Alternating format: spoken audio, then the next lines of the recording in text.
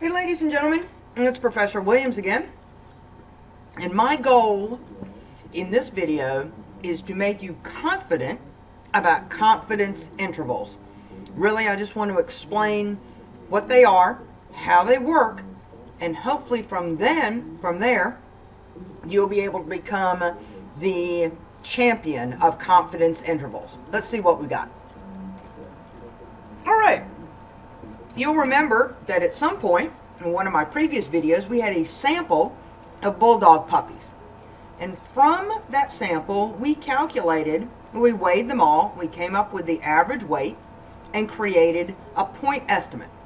That was our little puppy Sample Me, and he weighed 10 pounds, and with the use of confidence intervals and point estimates, he is so cute that we can use him or her to estimate the average weight of every bulldog in the world. In other words, draw the sample, calculate a point estimate, which could be a proportion, an average, and then use it to estimate the average weight of every bulldog puppy in the entire world. Well, how the heck do we do that? Gonna show you right now. Remember we said that the central limit theorem told us that if we either had a normally distributed population or sufficient sample size that we could use our friend the normal curve to make inferences or to draw conclusions about populations from samples. Well, that's how we're going to create these confidence intervals.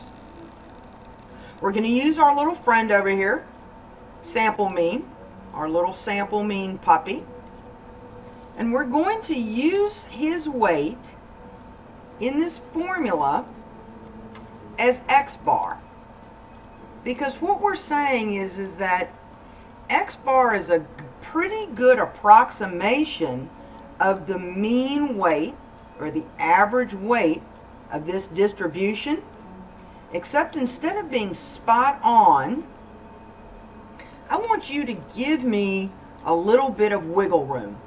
And when I say wiggle room, I want you to be able to let me be within a given percentage below or above the true value of the mean, because I don't want you to hold me to an exact number.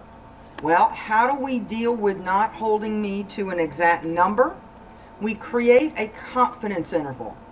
And that confidence interval is simply going to be a range of values on the normal curve within which we believe the true average weight of all of these puppies is going to fall.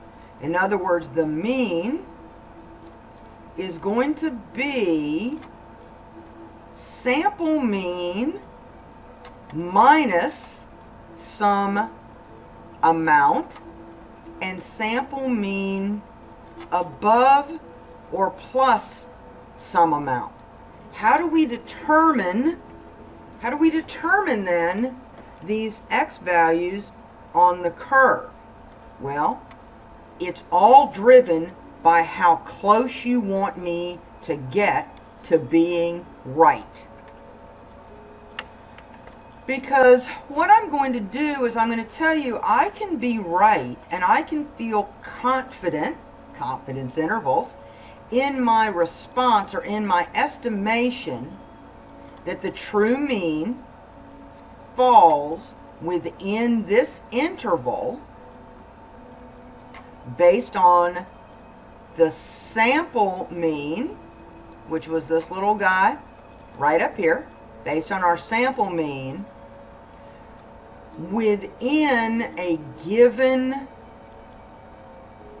confidence level. Sometimes we can almost think of this in terms of margin of error. So, what the heck is Z alpha A2, Z alpha divided by 2, all of this stuff here? Let me walk you through real quick what we're talking about in that part of our formula. Let's let's talk first about a 99% confidence interval.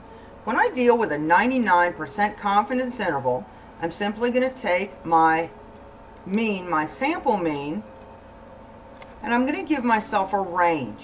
And what I'm going to say is, at the 99% confidence interval, I am 99% certain, right? I'm 99% certain that the mean, or mu, of the weight of all of the dogs in the world fall between this upper and this lower value of my interval.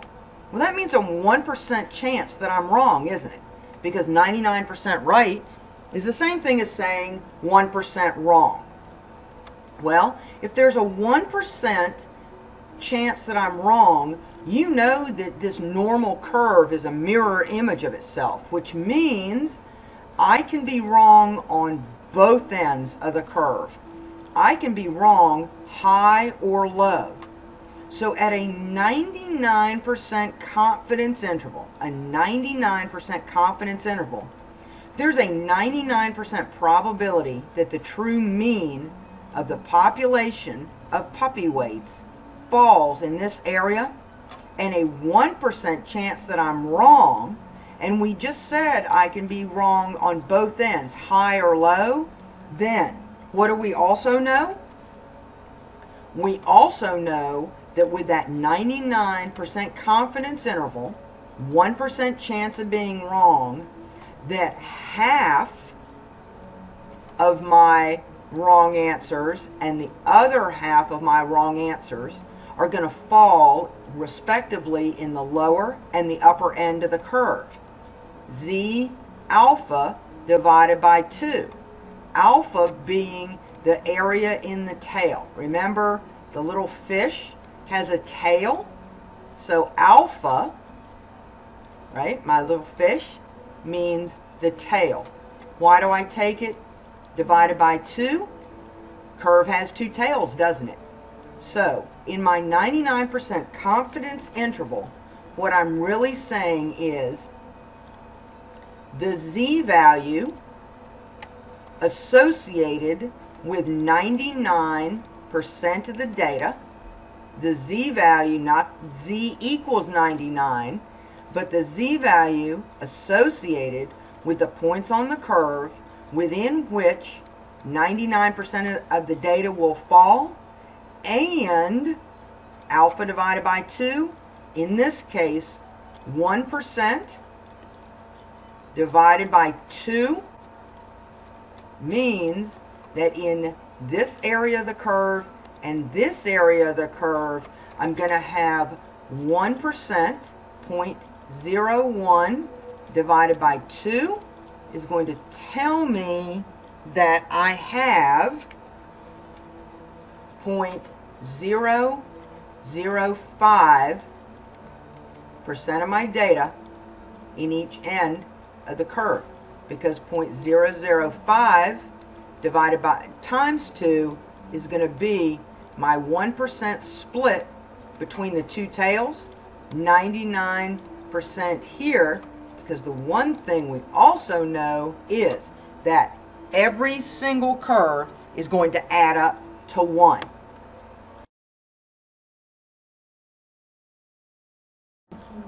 Hi ladies and gentlemen, it's Professor Williams again. I want to talk to you about confidence intervals, estimation, and point estimates for a minute. What I'm going to use to do it is this basket full of bulldog puppies.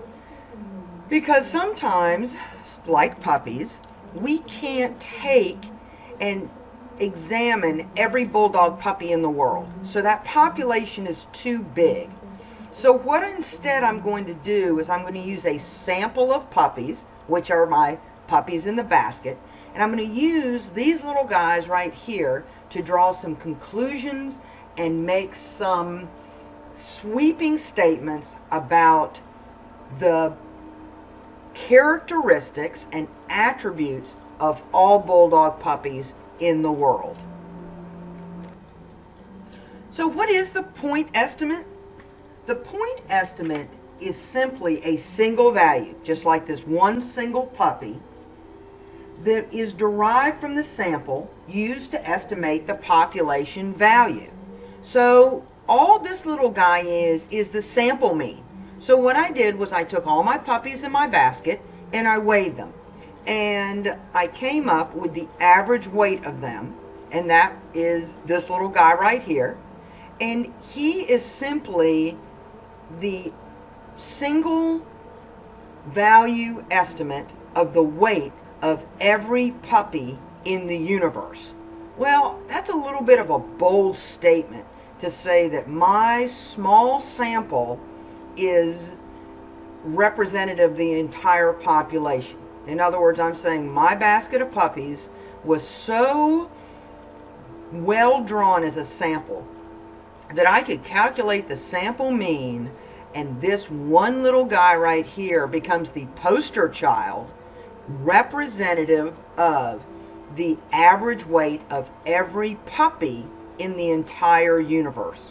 What's more realistic is to say that the average of my sample can be used to create a range, an interval, a spread within which the true average weight of all puppies probably falls. In other words, I'm not going to use a single value or a single point to represent the true average weight of all these puppies.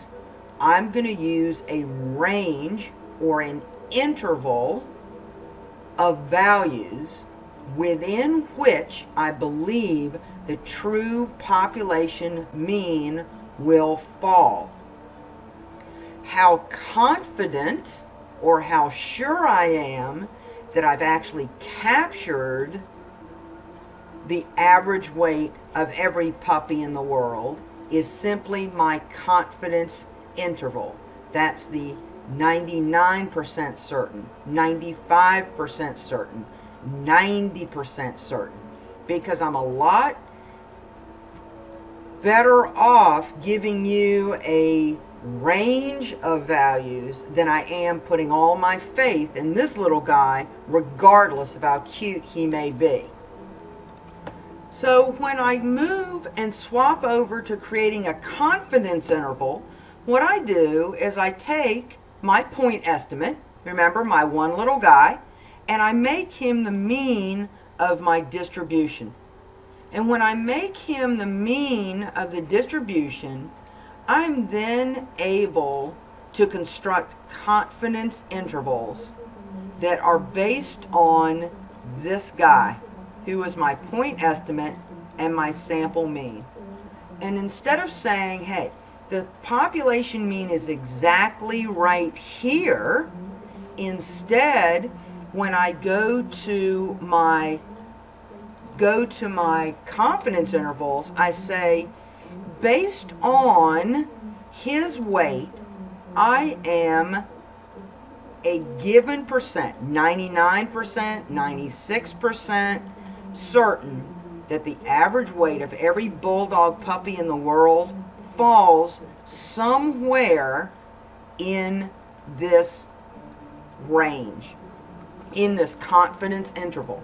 So basically what I'm doing is, instead of using this little cute guy as the absolute value of the population mean, I'm using him as the basis for constructing a confidence interval within which I am fairly certain the true average weight of every puppy in the world falls. How I determine the values that are at the end, top and bottom of my interval, how I determine that is with my confidence interval, which is basically my 95, 99, 96, 86% probability. And remember, in order to do that, we fall backwards.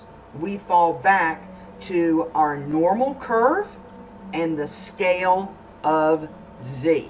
So hopefully this makes the whole concept of point estimates and confidence intervals make a little bit more sense. I'm going to work some problems in another video, but until then, this is the end. See you guys soon.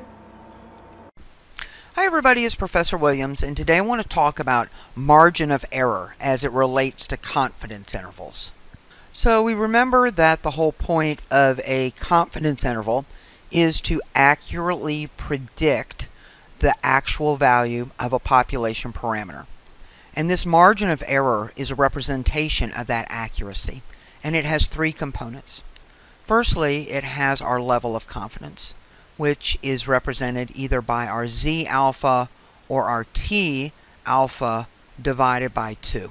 It's the number of standard deviations we need to move from our point estimate in order to construct the interval of interest. It's also made up of the value of the standard deviation, whether that be population or sample. And then lastly, it's made up of our sample size. Because in essence, when we go to predict a population parameter such as the mean, we're going to begin in our point estimate and we're going to go plus or minus this margin of error. In other words, the range of likely values of x is going to be estimated with whatever our desired degree of confidence is, and we're going to estimate it to be between this lower and upper boundary of our confidence interval with our margin of error equal to e. So let's take a look at each of these three components individually. First is our level of confidence. So as our level of confidence increases, the margin of error also increases. So in this case, we've constructed a 90% confidence interval. So 90% of the time, our actual population parameter value will fall between this lower and this upper limit. And at a 90% level of confidence, we have this 10% falls outside of our interval, and so I've got 5% of that data is going to fall above the upper limit and 5% is going to fall below the limit. What's going to happen though when I go to say I want to be 95% confident, in other words 95% of the time the true population parameter will fall within my interval? Well, now at this 95% level of confidence, I only have 2.5% of the data below the lower boundary and 2.5% above. So what's happened is I've begun at my point estimate and I've moved further away up and further away down, because what we know is it is point estimate plus error and point estimate minus error.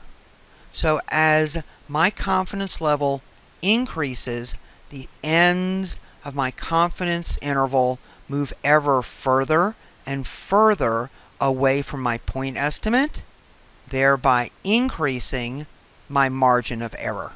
So what about standard deviation? Remember, standard deviation is simply a measure of the spread or variation within the data. So what we know is the more spread there is in our data, the greater our margin of error is going to be. And so we can look at that with a simple example. So I have a sample size of 40, population standard deviation of 8 gives me a standard error of the mean of 1.26. But what if in my same sample size of 40 I had a standard deviation of 10? Now look what happens. My standard error of the mean increases.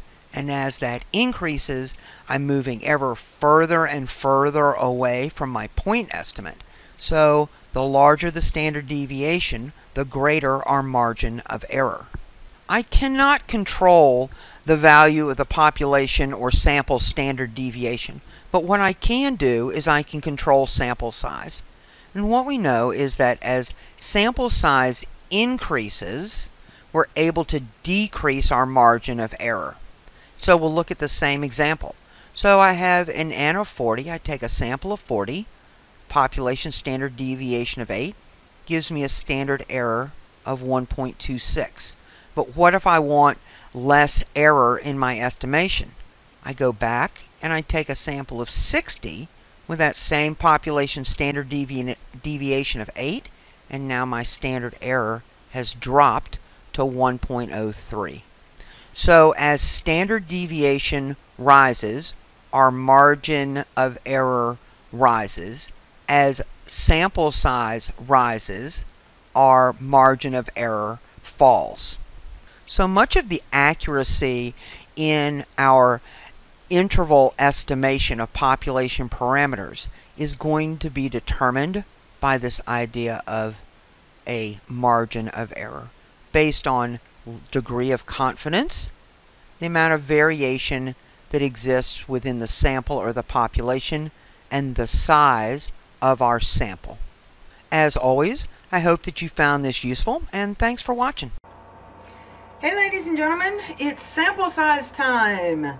Yes, it's that time when we get to determine how big of a sample we need to draw in order to be as close as we're happy with.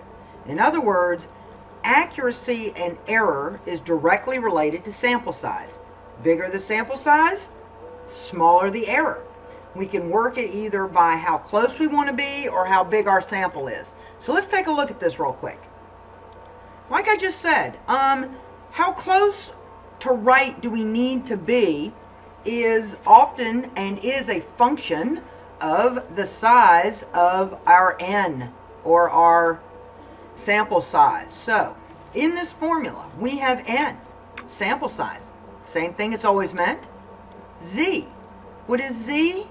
Z is back to those confidence levels, those Z values that we had for those different confidence levels, for the 99, 95, remember we had 1.96 for a 95% confidence interval. We had 2.58 for the 99% confidence interval. Yep, it's the same Z value. Simply the standard normal value corresponding to the desired level of confidence. It's our good old friend sigma, and we know since sigma is a Greek letter and all Greek letters represent population parameters, you know that sigma is simply the standard deviation for the population. E, what's E? E is the maximum allowable error, how far we're willing to be off. How big the error is often determined by what we're testing or what we're trying to come to a conclusion about. If it's the price of a 3-topping pizza in my business location or in my market, I'm not real concerned about being really close. If, however, it is the percentage or the number of people who will experience bleeding from the eyes if they take my new drug, I'm probably going to want my E value to be pretty small. Last but not least, I have a square, an exponent.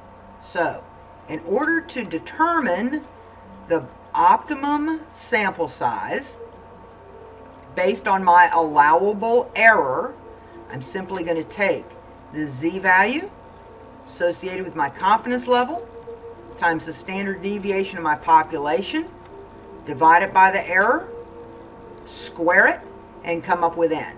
Just remember, with N, we always round up to the next whole number because you can't have 0.02 of a person. So let's take a look at an example of this, and I think y'all will catch on to this one really quick. Alright, so what we have is we want to estimate the average number, so we're estimating for the mean. We want to estimate the average number of people who crash rental cars within 2 automobiles. So the population of car wrecking renters is known to be 10. So we have a standard deviation of 10. We want to be 95% certain that we are correct. So we're talking about a 95% confidence interval. So we're simply going to apply this formula right here to the information that I have. Well, what do I know? I know that Z for a 95% confidence interval is 1.96.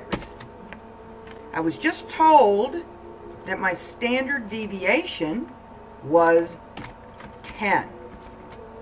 I want to be within, remember I said how close or how far off do we want to be? I want to be within 2 cars. So, in order to do this, now I'm simply going to take my 1.96 times 10. I'm going to divide it by 2. And I'm going to come out with 9.8 squared. So when I take 9.8 times 9.8, I'm going to come up with 96.04. So what that's telling me is, and I'm going to round up, I now that I need to sample, my sample size needs, my sample size, I'm going to back off of that, actually needs to be 97 cars. Because I want to round up, because I'd like to be within 2 automobiles of being correct.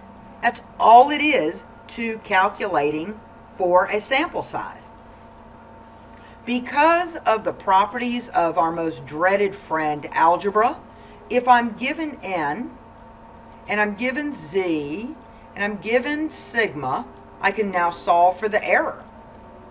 If I am given, on the other hand, if I'm given e and n and z, I can solve for sigma. So I can always solve for the error, or the sample size, or the level of confidence, or the standard deviation, provided that I've got 3 out of these 4 pieces of information.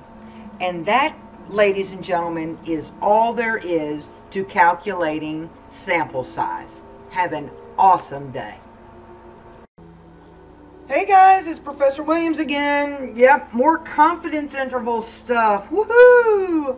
Alright, I'm going to actually work a problem this time that has to do with the weight of bags of candy. Since this video is being made shortly after Halloween, let me show you how this is done and what it means. So, hang on and let's get going. Get out your calculators and your pencils, ladies and gentlemen.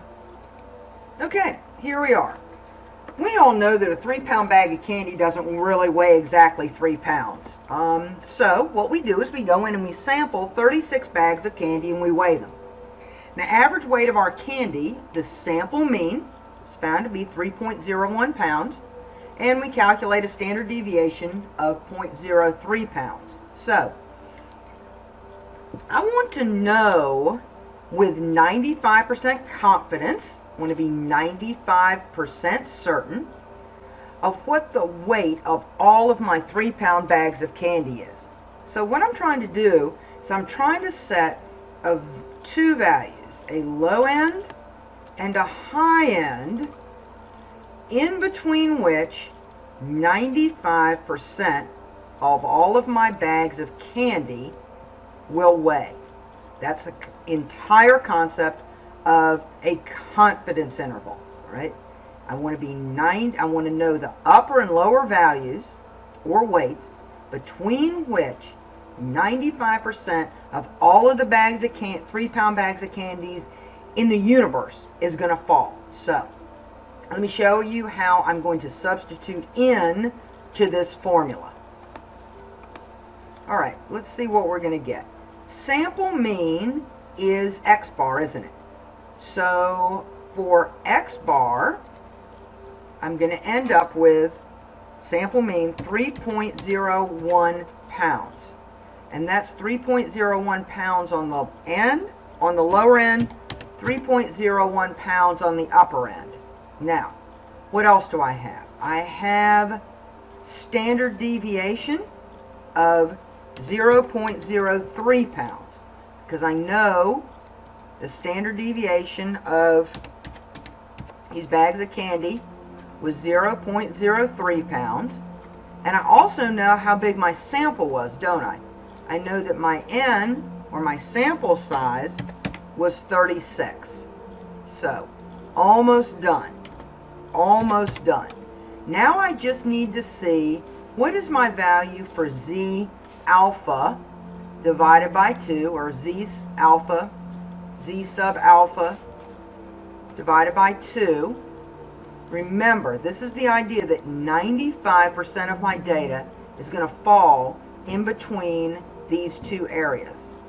I know from my textbook, and because Z-scores are standard everywhere, that the Z alpha value for a 95% confidence interval is always, write it down, always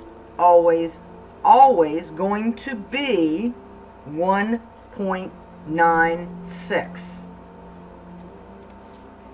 So I'm going to substitute in here 1.96 here, 1.96 here. Why is it 1.96 other than the fact that I just told you that it's always 1.96? It's because what this represents in terms of my curve, it means that 95% of my data is going to fall here. That's supposed to be even, so just roll with me here, guys. And if I know that 95% of my data falls here, then I know that between this end of the curve and this end of the curve is that other 5%. Remember, the entire curve equals 1. So if I take 5% and I divide it by 2, remember, it's equally divided between each tail of the curve. I know I have 0.25 here and 0.025 here. So the z-score of 1.96 is the z-score associated between this point that we're going to give a number to now and the mean, okay, that contains 47.5% of the data. If you look in your z-score table, you will see that a z-score of 1.96 contains 0.4750% of the data, because 95% divided by 2, because remember, it's equal, this side and this side is equal, 95% divided by 2 gives me, let me get rid of some of this junk, gives me on each side at 95%, I end up with 0.4750 here, and on this side, because this curve is uniform, 0.4750 here. And if I use my z-score table backwards and I find the z-score associated with 0.4750% of the data falling between this point and the mean here, I know that it's 1.96. So for those of you with inquiring minds wanting to know why is it 1.96, that's why. It allows us to solve for any confidence interval, but for the standard ones, for 95, 99, 80, you can go ahead and solve once and then simply slip these values in every single time. So let me do a little bit of math magic and solve this for you. Alright, what was the first thing I did? I'm going to remember my order of operations. The first thing I did was I did this exponent. I did this square root down here. Square root of 36 is 6. So now the next thing I'm going to do is I'm going to divide 0.03 divided by 6 on each side and take you one step further. Okay, so now I've taken that 0.03 divided by 6 and I've come up with my 0.005. And remember, this formula is the same on the lower end and the upper end, except for this. Remember, on the right side of the curve, we add. On the lower side of the curve, we subtract, right? But other than that, these two sides of the formula are identical. So, now that I've completed this little piece of the formula, I'm now going to take 1.96 multiplied by 0.005 on each side of the curve. All right, so I did that math, and now what I know is that to get the lower limit for a 95% confidence interval, I'm going to take the mean. Remember, x bar is right here. I'm going to take the mean, and I'm going to subtract it to get this value here. I'm going to add it. I'm going to add it to get this value here, right? Because this is the positive side of the curve. And so let me go ahead and do that piece for you. So now what I've done is I've simply finished my math, and what I know is that the mean, right, remember the mean is in the center. Right? What I now know is that I am 95% certain that the true weight, or the weight of all 3-pound bags of candy, is between, the average weight is between 3.0198 on the high side and 3.002 on the low side. And what that does is that lets me be 95% certain that the actual weight of every 3-pound bag of candy in the universe, if it could, every one of them could be collected up and weighed, they would all weigh between 3.0002 pounds and 3.0198 pounds. There's only a 5% chance that I'm wrong. And remember, that 5% chance is split between half of my mistakes being on the high side and half of my mistakes being on the low side. So, in conclusion, the 95% confidence interval for the weight of all 3-pound bags of candy is going to be right here. So, hopefully this helps, and I will see you guys around the chalkboard. Have an awesome day. Hey ladies and gentlemen, it's Professor Williams again, this time with confidence intervals using minitab. So let's get started and see what we've got. Alright, so hopefully you will remember from at some point that a confidence interval is the area within the curve where we believe that the true population parameter will fall. What we have outside of the curve is, of course, alpha, where alpha represents the tail of the curve and also represents the probability that I am wrong and that I have missed the true population parameter. We come up with this alpha divided by 2 because if alpha represents the tail, then in a confidence interval we have 2 tails,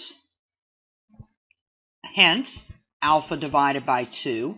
And so what we know is that the left portion of the curve, or the left tail of the curve, plus the level of confidence, plus the right tail of the curve is always going to equal 100%. We're just going to use our regular old z-scores, and we're going to use our regular normal distribution tables, except in this video, I'm going to show you how to dump all of that and use minitab instead. So what we have is, according to a recent poll of 90 dog owners, the average number of plastic water bottles that their pets chew up per year is 540. We know the standard deviation of the population of bottle chewing dogs to be 40, we're going to construct a 99% confidence interval for the true mean number of water bottles chewed up by all dogs. So before you watch this great video, what you had to do was you had to apply this formula right here, or a version of it, where we took X bar, which in this case would have been 540. You would have taken sigma, which would have been 40. We would have taken the square root of n, which would have been 90, and we would have found our value for Z alpha divided by 2 of 1.96, and then done all this math, and we'd have added things up, but not this time. Instead, here I am with minitab, and I've simply opened minitab to a blank worksheet, and I want to construct the confidence interval for the true mean. So I'm going to come up here to Stat, and I want basic statistics. And what I know is that I have a one sample Z test. How do I know I have a one sample Z test? A, I only sampled those 90 people coming out of PetSmart or wherever they were, and I know I have a Z because you were given the population standard deviation. So I'm going to click on one sample Z, and I'm going to get this great dialog box. I have summarized data, which means the sample size, the mean, the standard deviation have already been calculated for me. So I knew my sample size was 90. I knew that the mean was 540. And the standard deviation was 40. So that's all fine and well, except there's no button to really click for this confidence interval. I need to come down here to Options. Options is going to open a second box, and it's going to ask me for the confidence level. Ignore this alternative right here for now, because that's when we hypothesis test. I'm just doing confidence intervals. Type in this case, we wanted a 99%. Put it in as 99.0 and say OK. If I wanted to do in this case, a 95%, 95.0, hit OK. So in Options, you change the level of confidence. I've entered my summarized data, and now I need to go lay down because this is going to be so hard. I'm going to hit OK. Minitab thinks for a second, and amazingly, what it does is for a one sample Z, it assumes the standard deviation is 40. It shows my mean as 540 and gives me the 95% confidence interval for the true mean of the population of all dogs who chew up water bottles. Now, it also gives you one other piece of information that was a bonus that you didn't have to pay extra for, and this is this value right here of the standard error of the mean. When I look at that standard error of the mean, what is that? That's simply the standard deviation divided by the square root of n, and in this case it's 4.22. So if I went back to my problem, what my answer would be, it would be the 95% confidence interval is this. So I wish I had something else amazing to say, but that's all there is to it. Hope you guys have a great night. Hey everybody, it's Professor Williams, and I want to talk to you a little bit about confidence intervals for the mean when we don't have the population standard deviation. So there are a lot of instances when the value of the population standard deviation, or sigma, is just not known. And what we know is that when the value of sigma is not known, then we're going to estimate it. And we're going to estimate it using S, the sample standard deviation. So when we knew the population standard deviation, we were able to find these standard values of Z alpha divided by 2 that were associated with the various levels of confidence. However, when S is used, in other words, we are going to estimate population standard deviation using the sample standard deviation, we cannot use standard normal distribution and Z values. So instead of our Z value, what we're going to use is we're going to use what we refer to as a T value, or in the case of a confidence interval, a T alpha divided by 2. And where we're going to get those values are from the student T distribution, most often just referred to as a T distribution. It's very similar to standard normal distribution, but has a couple of key differences.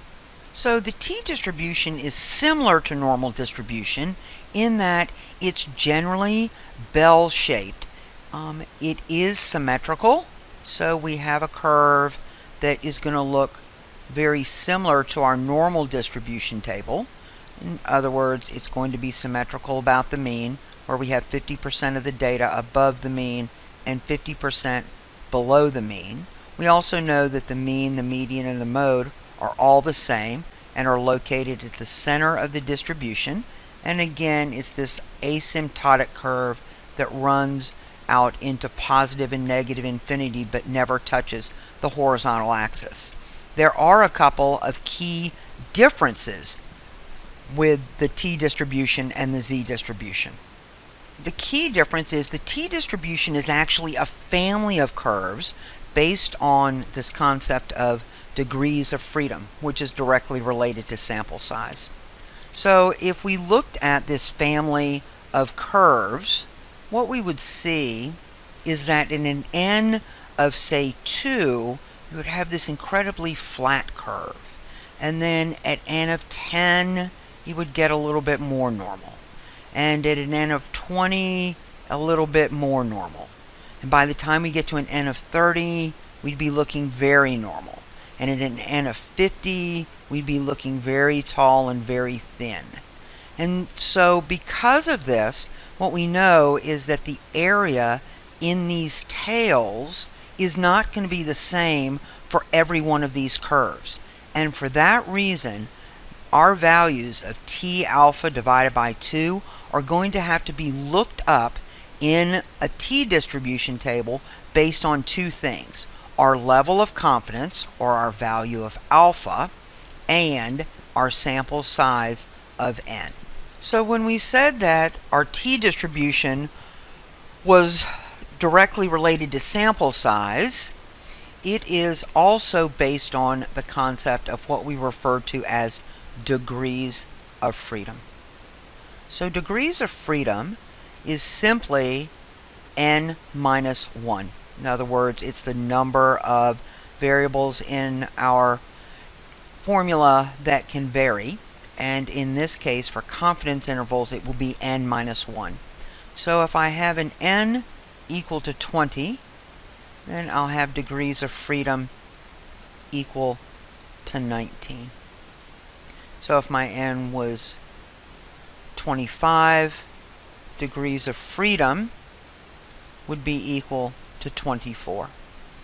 And so what we end up doing is, we end up, remember, looking at our alpha. So let's say our alpha was 0.05, and we had this n of 20. What we would end up looking up is a t of 0.025. Remember, we split our alpha, our tail, into the two sides of the interval with 19 degrees of freedom. In this case, if we had an alpha, say, of 0.10, and we had this n of 25, we would look up a t of 0.05 with 24 degrees of freedom. And it's this relationship between the shape of the t-distribution curve and sample size that requires us to look up our value of t alpha divided by 2 for every different curve that we have. One of the things we do know is, remember that even though as sample size increases, the t-distribution, remember, is going to become much closer to our standard normal distribution in terms of shape. The fact of the matter is, when we do not have the population standard deviation, we cannot use normal distribution in z-scores. Instead, we're going to use our t-distribution for a confidence interval. We're going to take our alpha, divide it by 2, and then we're going to look it up at n minus 1 degrees of freedom.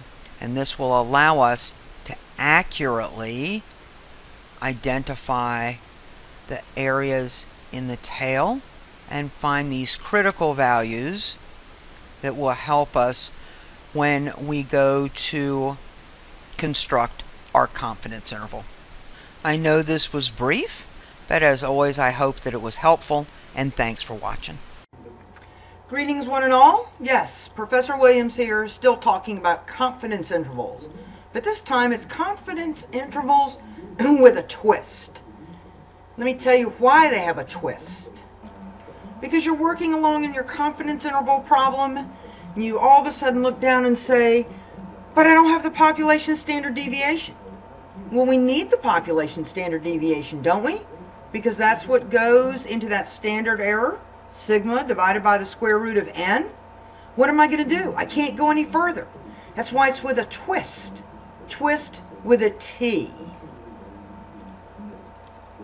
Because when you don't have sigma, you'll have S, the standard deviation of the sample. And in the alphabet, last time I checked, T came after S. So you remember that S and T right next to one another. When you don't have sigma, you're simply going to use the standard deviation of the sample and then use the T distribution with degrees of freedom, simply calculated by n, sample size, minus 1. Don't believe me? Let me show you. Alright, we got an owner of a farm who wants to estimate a 95% confidence interval. Remember, 95% confidence interval simply wants to know the lower and the upper range between which 95% of the data will fall, right? And what he wants to know is, he wants the 95% confidence interval for the number of tin cans that the goats living on his farm eat per week.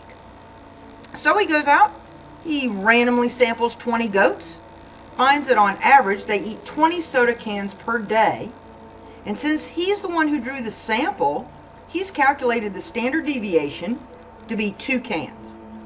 So in order to be certain that he has enough cans lying around his farm, he wants to calculate this 95% confidence interval for the mean number of cans eaten by all of his goats.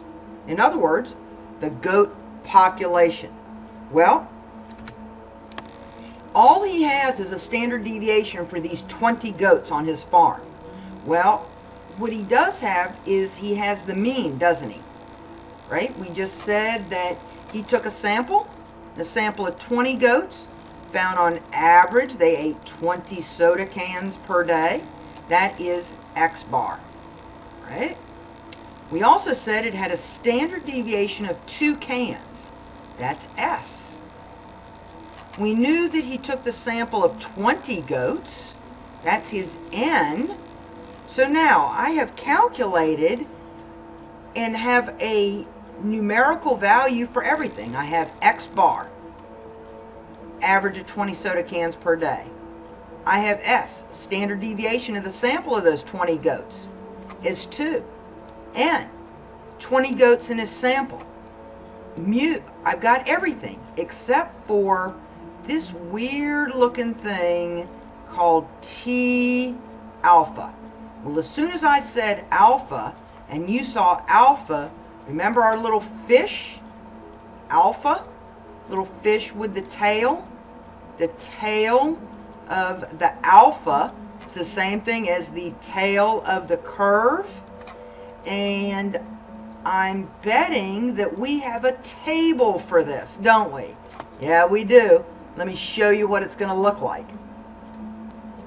We're simply going to use a student's t-table, because since we're using the standard deviation of the sample, everything is driven by how big our sample is.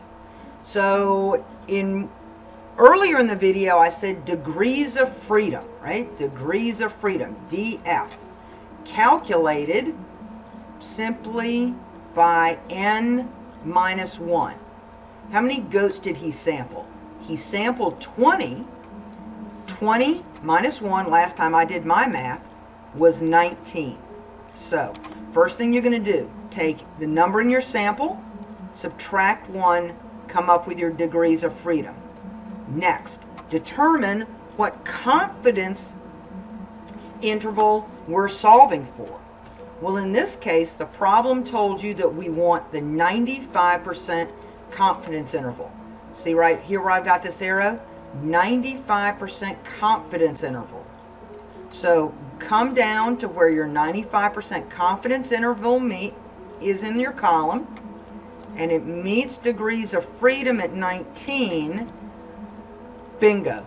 2.093 is the value for a t distribution with 19 degrees of freedom, 95% confidence interval, 2.093.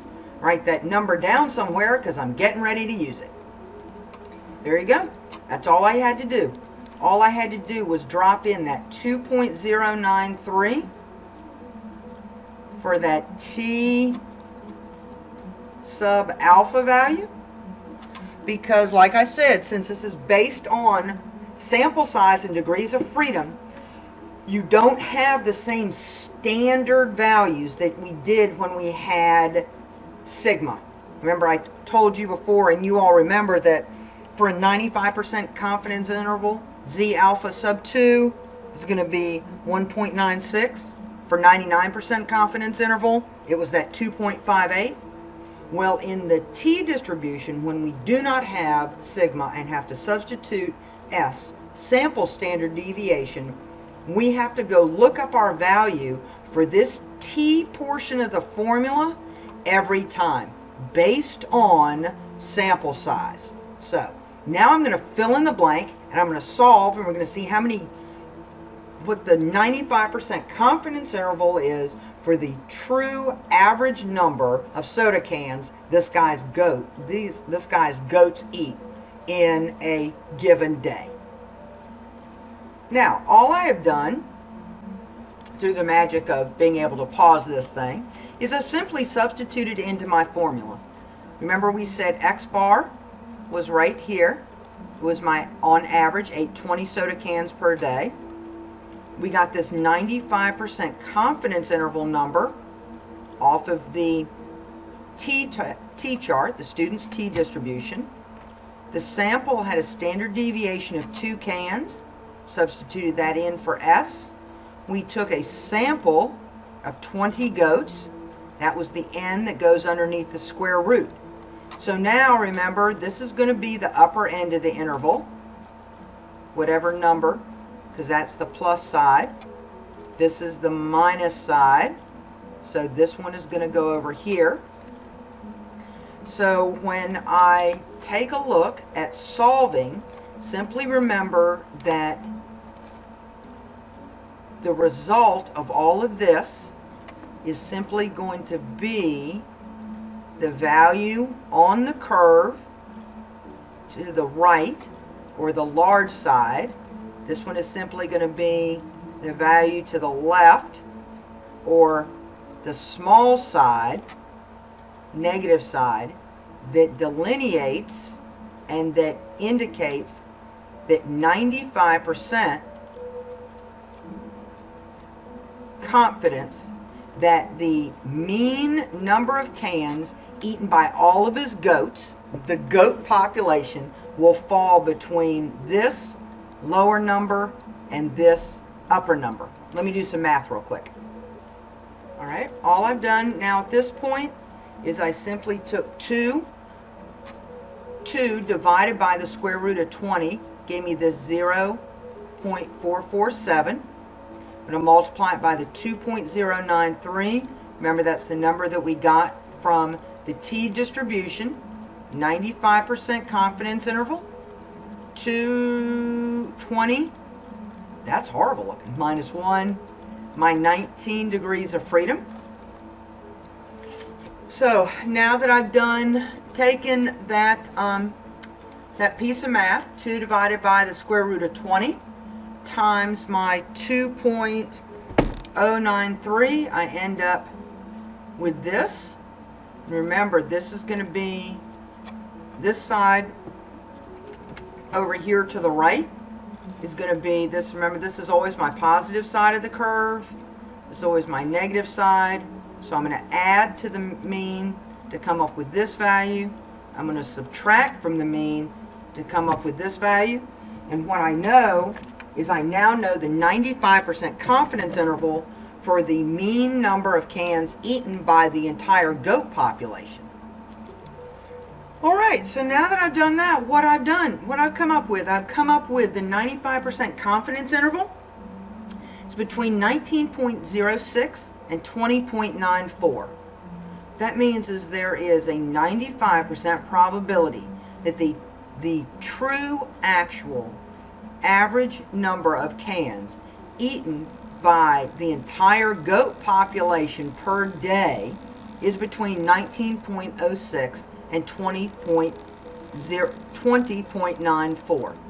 There is a 0.025% chance that I'm either off on the upper side or up on the lower side, because remember that 95% is in the smack middle of the distribution, and if I want to be more certain than that, then I've got to change that confidence interval percentage to go to, say, 99% or 90% or 80%. But we solve these the exact same way that we did knowing the standard deviation of the population. Only difference is these are with a twist or a t, because I only have the sample standard deviation, not sigma. It's been great spending time with you guys, and I will see you around the camp. Hey ladies and gentlemen, it's Professor Williams again, and we're going to look at confidence intervals for the mean. We're going to run a one sample t-test, and we're going to use minitab to do it. 10 randomly selected people were asked how many pictures of quokkas they had seen on Facebook in the last month. So it was reported that the mean number in our sample was 7.1 with a standard deviation of 0.78.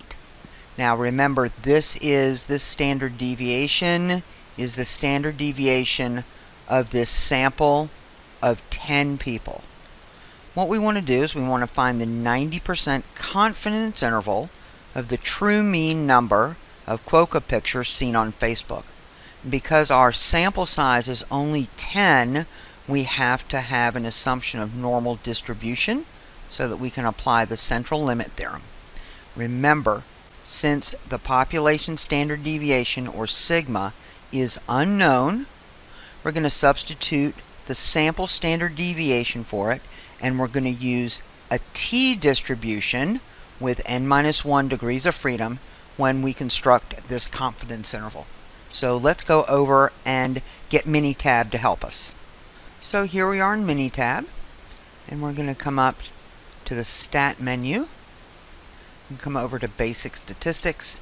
And remember, because I do not have the population standard deviation, I only have the sample standard deviation, I'm going to run a one sample t-test. So now that I have this, I don't have raw data, I have summarized data. And the question told us that we had randomly selected 10 people, and x bar, or the sample mean, was 7.1. We had a sample standard deviation of 0.78, and now I have to come to my options. So the confidence level that we had been asked about was 90%, and remember, when we're constructing a confidence interval, we always want this alternative to be mean not equal to, because that gives us both sides of the interval. And I'm going to hit OK, and now I'm going to hit OK again. So minitab thought for a second, based on a sample size of 10 with a mean of 7.1, sample standard deviation of 0.78, calculated our standard error of the mean, simply took that standard deviation divided by the square root of 10, and it gave us our 90% confidence interval for the population mean. So now when I come back and I looked at it at my curve, what I ended up with was a confidence interval between 6.648 pictures, 7.522 pictures. Remember, this was simply my point estimate of x bar plus an error minus an error. And so now how do we interpret that? We are confident that 90% of the intervals constructed from our data will contain the true value of the population mean. Only 10% of the time will the true population mean be above or below this, and this will happen 5% of the time it will be higher, 5% of the time it will be lower. As always, I hope that you found this useful, and thanks for watching. Hey ladies and gentlemen, it's just me, and we're going to do confidence intervals using minitab today, and I have a picture of a jump roper because we're going to deal with jump rope data. So we're going to go over and open up minitab into a new worksheet and see how this works.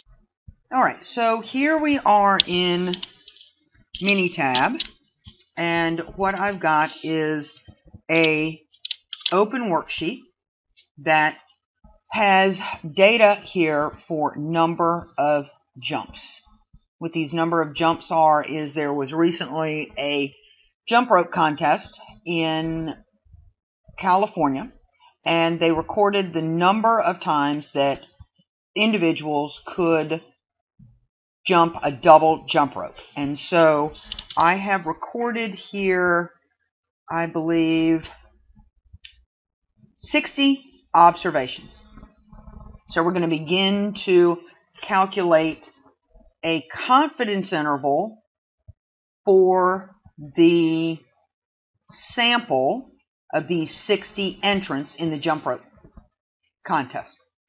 So I'm coming up to stat, and I want basic statistics, and I want to display the descriptive statistics, and I get this great dialog box, and it shows me the variable I have available is C1, number of jumps, and I'm going to select it so it jumps over here, and I'm just going to see what statistics I'm going to get, and I can just use the default, which is the mean, standard error of the mean, standard deviation, the quartiles, and this is just the default. So I'm going to click OK, say OK, and you'll see here that it gives me my mean, the standard error of the mean, standard deviation, all the information that I need. Because what I'm really here to do is to calculate a confidence interval. So I'm going to go to Stat, go to Basic Statistics, and what I have is I have one sample of jump ropers. So I have a one sample t-test because this is just a sample. So I'm going to select one sample t, get my box, double click number of jumps so it comes over here. Whoops. Double click number of jumps, and I need to tell it in options, I need to tell it what confidence level I'm going to test at. So first I'm going to do 95, which is the default, and say OK. I'm going to say OK. It's going to come up with this confidence interval, which says there's a 95% probability that the true mean of number of jumps that somebody could do on a double jump rope is between 41.1 and 53.79. So I would say that it's between 41 and 53. The other thing that you may want to do is to come up here to graph and to use this one here that says probability plot, because we want to see, was our data relatively normal in order to make this leap to confidence intervals. I'm going to say OK. I'm going to graph the variable number of jumps. I'm going to say OK. Look at my normal probability plot. I've got a couple down here that are a little bit strange, but for the most part, the rest of them fall inside this normal probability plot. And so I'm probably going to get away with it, primarily because I have a n, or a sample size of 60. So I'm going to get rid of that. And so now I could go back and I could do stat, basic stat, one sample t-test. Still has my number of jumps. I could go to options. I can go to a 99% confidence level, say OK, say OK. And what we see is that as our confidence increases, the width of our interval increases. I went to 39, really from 39 to 56, as opposed to 41 to 53. So if you're given just raw data, come into your stat, calculate your basic statistics, then come back to basic stats, come down to your one sample t, and you can find your confidence interval for any level of confidence that you need to work with. So, see you guys later. All right, I'm going to work this problem on this chapter quiz that has given everybody such fits. What we have is I have a survey of 50 retail stores, and that survey revealed that the average price in the microwave was $375 with a standard error of $20. I'm going to assume normal distribution. I want to know a 95% confidence interval to estimate the true cost of a microwave. Well, what I have done is I have accumulated some information that I'm going to need to solve this problem, first and foremost. I've gone through, and this is what I've gathered. I've gathered that 50 represents my value for n. It's the number in my sample. The average price of the microwave was $375, which gives me X bar. Standard error is $20. Now, for this one, if you go back into your text, it will show you that the standard error is the exact same thing as S. So if you're given standard error, it's the same thing as being given the sample, and I mean the sample, standard deviation. Since I had S, sample standard deviation, I immediately went and I pulled the t distribution to construct my interval. Anytime that you have sample, you use the t. If you can't remember it any other way, remember that after S, the letter T comes next in the alphabet. All right? So, I've gotten together the formula that I'm going to use, and because I'm using T, I know I have to use degrees of freedom. Degrees of freedom are simply calculated as n minus 1. Remember up here I had an n of 50. So now what I'm really constructing is a 95% confidence interval at 49 degrees of freedom. Okay, hang on, and we're going to solve this bad boy. Okay, magic. Here we go. What have I done down here? first thing I did was I broke this formula into two pieces because it's a confidence interval. That means it has an upper side and a lower side. The plus is the upper side, the minus is the lower side. So I've simply taken that plus and minus, I've just broken it into these two formulas here. Now, what have I also done? I've gone ahead and set up the first one for you, and all I've done is substituted. I had X bar. I took X bar from up here, dropped it into the formula here. I had S here. I went over here, I grabbed the standard error of $20, I dropped it in here. I had N of 50, I brought that around, I dropped it in right down here. So the only thing that I have left to explain myself for is where did I get this 2.010? Where did that number come from for this T alpha? It came from the T distribution table, and I looked at the confidence interval at a 95% level of confidence, so a 95% confidence interval, and I looked at it for a two-tailed test, and what it told me was that was 0.05. So I just used the header of that table to find my 95% confidence interval.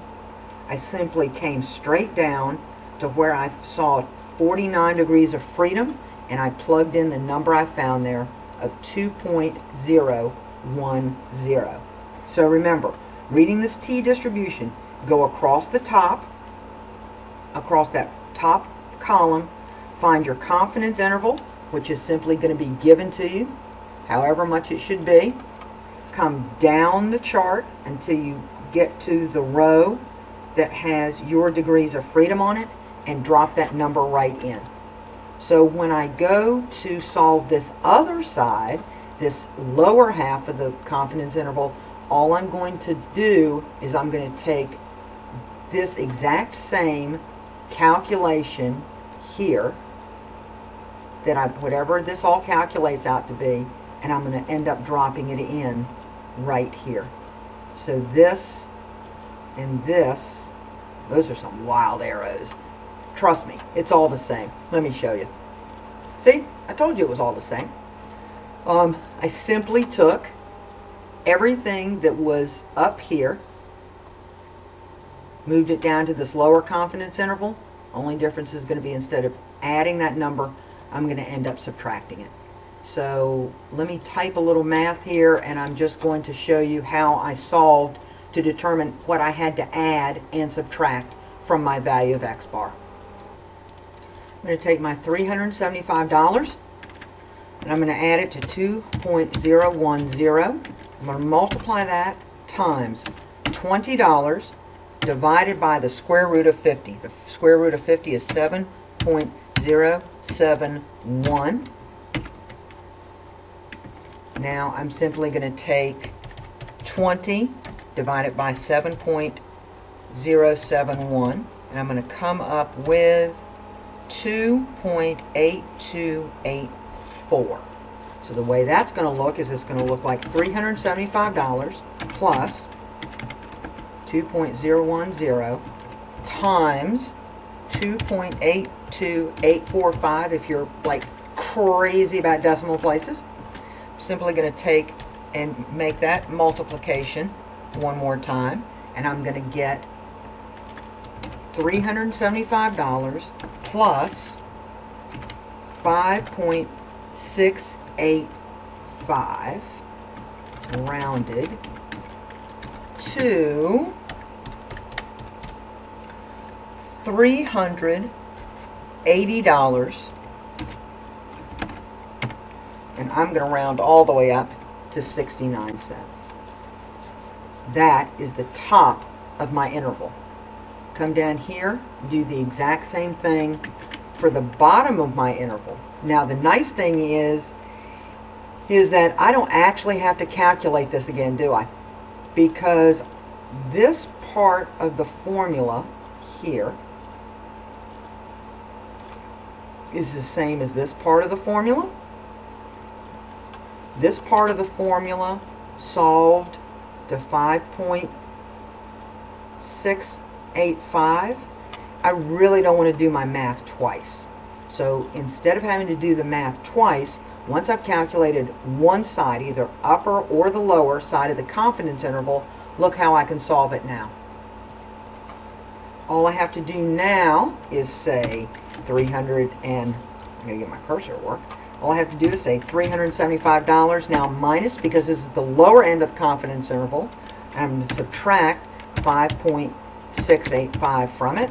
And when I get that, that will give me the lower end of my confidence interval.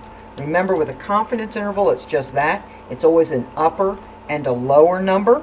And so what I'm going to end up here is I'm going to end up with $369.31. All I simply did was, instead of doing math twice, is I simply took this 5.865 right here, and instead of adding it, I took it over here and I subtracted it to give me the lower end of my interval. So what does that give me? It tells me that the 95% confidence interval of the true cost of a microwave oven is $369.31 to $380.69. Hope this helps, and I will see you guys around Blackboard. Welcome back, all you fans and friends of business statistics. We're going to talk about confidence intervals for proportions. They work very much like confidence intervals for the mean, except we're going to use proportions. And this little guy on my screen is a wombat, and the reason he's there will become somewhat obvious in a moment. Alright, so what do we need to know about confidence intervals for proportions? We need to know that there's some really good news. One of the pieces of great news is that we are back to standard confidence interval values. Because we are using a Z alpha 2 for these, we can go back to these standard intervals where we have 95% equals 1.96, 80%, 1.28, and so forth. So that's the great news. The other great news is that proportions are really nothing different than some pretty fundamental percentages or probabilities. The proportion is nothing more than the percentage of the population or sample that has the characteristics that you're interested in. So if I randomly survey 100 people and ask them what percentage of them went as a serial killer for Halloween, and 10 of them say they did, then 10 out of 100 is my proportion, or 10%, which is probably higher than you would actually have gotten. So I'm going to use these standard confidence interval values. I'm going to remember that a proportion is nothing more than what we're interested in, characteristic we're interested in, divided by the total number of people either in our population or our sample. So let's work a fast problem with this, and I think you guys will really get the hang of this because you're already good at the other confidence intervals. Okay, this is fundamentally just the curve, and the way that this curve works for these 99% confidence intervals. We know that we have 49.5% of the data on the left side, which is the negative side of the curve, 49.5% on the right side, or the positive side of the curve, making up the total of my 99% confidence interval. I'm solving for a lower interval level or boundary and an upper confidence interval level or boundary, which means that I have 0.005 or 0.005% of my data falling in these two tails right here. Out here in these 0.005, those are my probabilities of missing the true proportion of the population when I come up with this estimation of this confidence, 99% confidence interval is going to fall between the upper boundary here and the lower boundary here. So how do we do that? Let's take a look at this problem. Problem says that the owner of a local pest control business wants to determine the proportion of homeowners who are infested with wombats. So he randomly selects and surveys 100 homeowners, and very surprisingly, he finds that 80 out of 100 of them are having trouble with wombats at their homes. He wants to be certain that he has enough wombat traps in his truck, so he has asked you to construct a 95% confidence interval for the true proportion of the population who experience problems with wombat infestation. So let's see, what do we have? We're trying to estimate this proportion right here in the center. We're looking for P, or the proportion of the population. So what do we have? We have 80 out of 100 are having trouble. So all of a sudden I know that that P is equal to 80%. So last time I did my math, 80 divided by 100 was 80%. I want a 95% confidence interval, so I'm going to take that Z alpha, right, off of my standard chart. I'm going to know that this value for Z alpha for 95% is simply dropping in our friend 1.96 here. We already know N, don't we? I know N because how many people did he ask about wombat trouble? 100. So I have 100. And I also am able to calculate 1 minus P, aren't I? Because if P is 80%, then 1 minus P, 80% minus 100 has to be, you got it, 20%. So let me drop some of this stuff in and see what we come up with. And this is what we look like when we get done. Remember, we simply took the P, we took that 80 divided by 100, that became P here, P here. We took the 95% confidence interval, so that 1.96 here, 1.96 here. The only other thing I had to do to the formula was 1 minus P. Remember, we said that P was 0.80. 1 minus P has got to be 0.20. So now just make sure that you get your order of operations here correctly, because the first thing that you're going to have to do is multiply this 0.80 times the 0.20, divide it by 100, then take the square root of it. Multiply that times this, add it to this for the, remember, the upper side is here. Do the same thing here, except subtract it, because the lower side of the curve is here. So this left-hand side of the formula is going to give me the value for that lower level, or the lower end of the confidence interval. This upper or right-hand side of the formula is going to give me this upper or highest end of this 95% confidence interval.